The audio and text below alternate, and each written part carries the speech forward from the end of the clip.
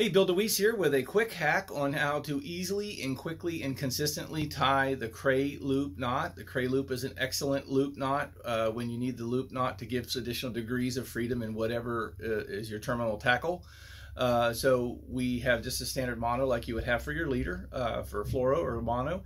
And we're going to start with the standard overhand knot that we're going to use, and then the tag end of this would go through the eye of whatever your terminal tackle is. In this case, I'm using a lure, and we're going to go through the eye, and then we're going to come back up through the lower half, the downward facing half of the overhand knot. And this is where the Kreh loop can get a little messy because you've got to kind of balance all this stuff out.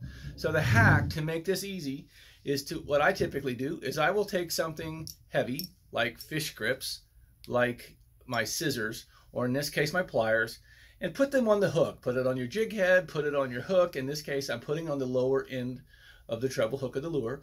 And now you'll notice I can completely easily, gravity is helping me out here, and I can manipulate this loop knot down to whatever size I want.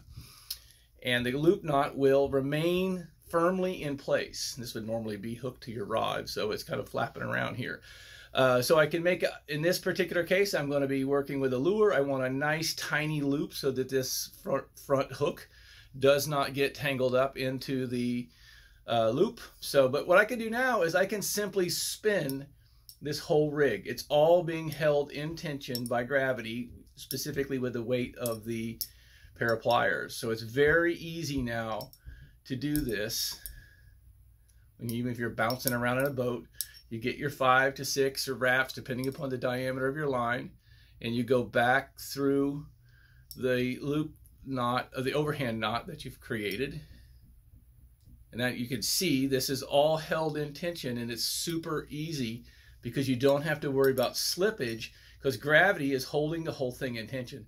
Now normally you would wet this. I'm not going to slobber all over it on the video, but you can simply pull this straight down and you get a beautifully consistent loop knot. You don't get any slippage in the loop knot while you're tying it.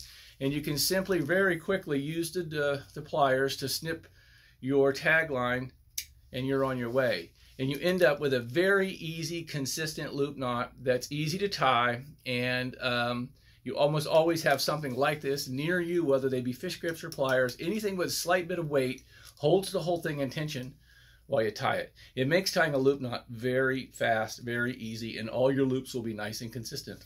Hope this helps.